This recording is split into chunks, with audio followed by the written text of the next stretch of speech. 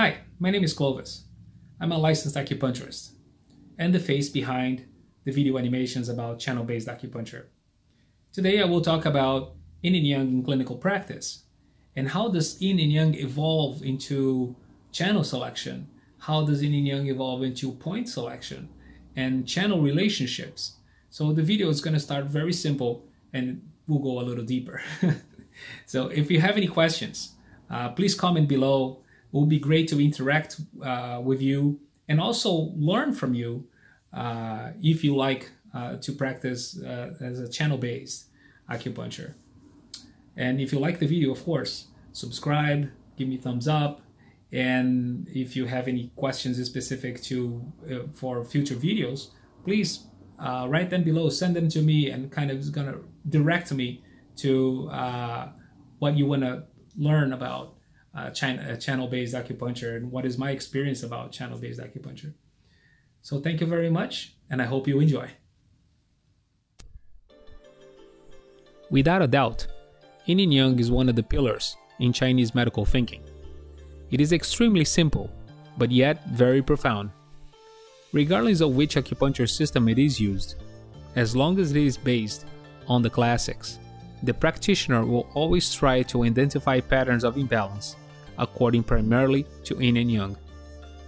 How does Yin and Yang influence our clinical decision on channel-based acupuncture? We can use imaging and mirroring techniques, needling the opposite or same side. We can use Luo source combinations with Yin and Yang channel pairs, the relationships according to 6 levels, and all the balancing methods. And many times, we can add it all together. As an example, let's take a look at a general treatment to improve digestion. Just a side note, this is not a treatment protocol. Treatments are designed according to individual needs. Considering Yin and Yang to establish a circuit capable of strong Qi movement. As an example, let's assume the primary unbalanced channel is, let's say, Yang Ming, and the secondary channel to balance the primary channel is Tai Yin. We can select points on those channels with strong Qi dynamics and relationship to each other. In this example, I selected the He and Ing Spring points, and we can also add Luo source points. Do you think a treatment like this is able to move Qi and be nourishing at the same time? Well, feel free to comment below.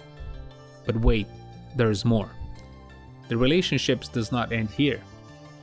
In this simple example, we have channel pairs, Yang Ming and Tai Yin relationship according to 6 levels, 5-element relationships of earth and metal, 5-element relationship of mother and child, and a point selection with strong Qi dynamics.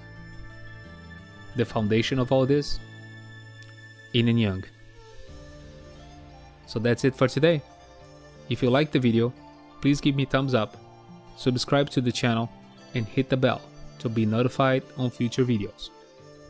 Thanks for watching Channel-Based Acupuncture.